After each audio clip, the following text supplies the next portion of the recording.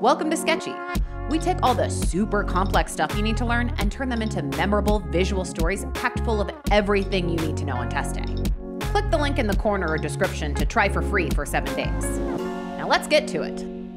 In this sketch, we'll review 4 commonly tested childhood exanthems, which is just a fancy word for a diffuse body rash. Specifically, we're talking about measles, rubella, Parvovirus B19 infection, and Roseola Infantum. If that list doesn't seem exhaustive enough for you, don't worry, we've got 4 more for you. Pediatrics rosea, molluscum contagiosum, hand, foot, and mouth disease, and mumps in part 2 of this series. Check them out at a library near you.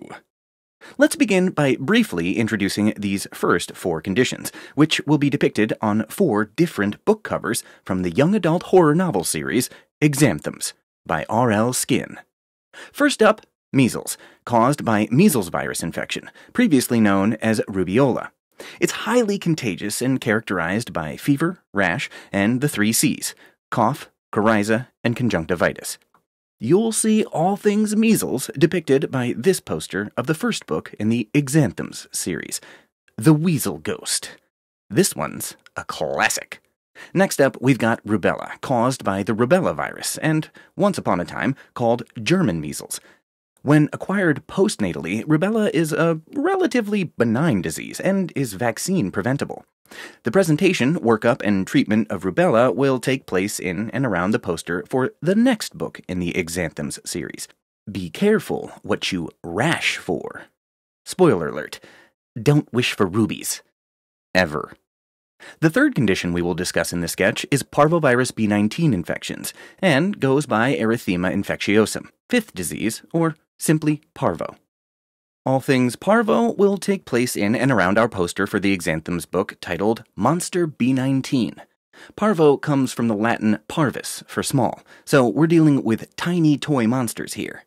Parvovirus B19 is unique in that it infects erythrocyte progenitor cells, which can cause a few unique complications.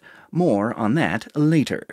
The last condition we will cover in this sketch is Roseola Infantum, caused by human herpes virus 6, and also known as Exanthem subidum, or 6th disease. The presentation, workup, and treatment of roseola will be covered in and around the poster for the Exanthems book titled Revenge of the Rose Garden Gnomes. And don't miss the statue of Hermes for herpes virus. With that bit of intro out of the way, let's start with the haunted tale of the ghost weasel. Due to successful vaccination efforts, measles was declared eradicated in the United States in the year 2000, but due to a decrease in vaccine uptake, significant outbreaks have taken place around the U.S. Those most at risk include anyone that has not been vaccinated, and is depicted in the poster by a broken banister that looks like a broken syringe. This includes infants too young to be vaccinated, those unable to be vaccinated for medical reasons, those that have not received the second dose of the vaccine, and those who have refused the vaccine.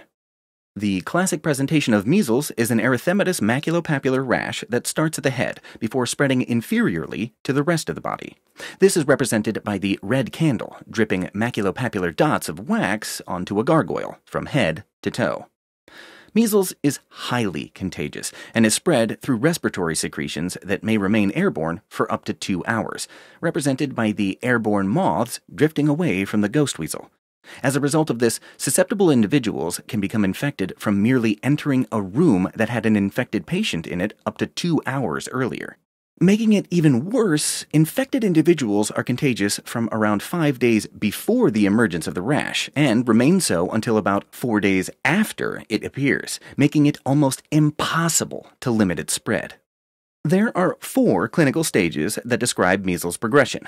The first of these is the incubation period, which lasts 1 to 3 weeks, and is depicted by the number 3 in ink.